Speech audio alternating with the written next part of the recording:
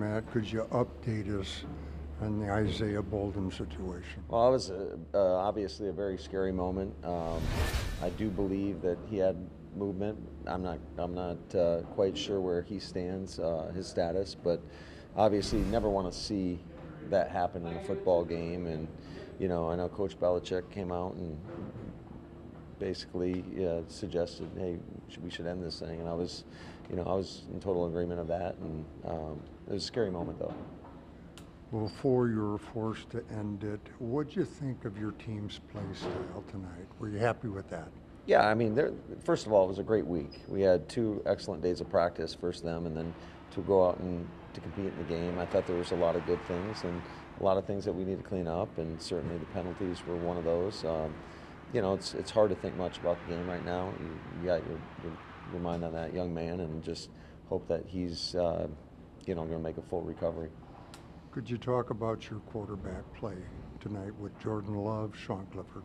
Yeah, I thought both those guys had some nice moments. Certainly it didn't start out the way we liked with that botched snap, and basically what happened was Josh thought they had jumped off sides.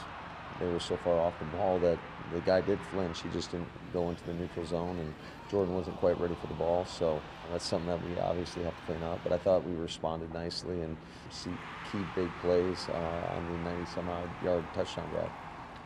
Emmanuel Wilson seems to have earned a long look tonight after his game in Cincinnati. Yeah, I think he ran hard.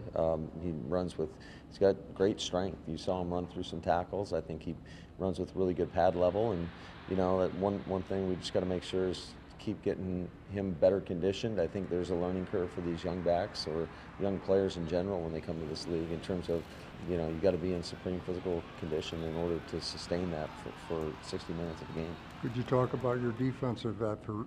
Kingsley Enagbari certainly stood out. Yeah, JJ, as we like to call him, he had a great week of practice, and it's funny because we were talking in pregame and just had kind of an idea that this could happen tonight based on his performance over the last couple of days in practice. And I'm a firm believer in how you practice is how you play, and he made that come to life. I don't know about you, but I was very happy to see Anders Carlson boot through that 52-yarder. Yeah, it was a good night for Anders. Certainly, you're only as good as your last game, and you got to have a short memory in this game.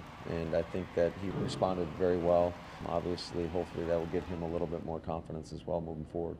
Matt, thank you for the time, and obviously our thoughts and prayers go out to Isaiah Bolden and his family.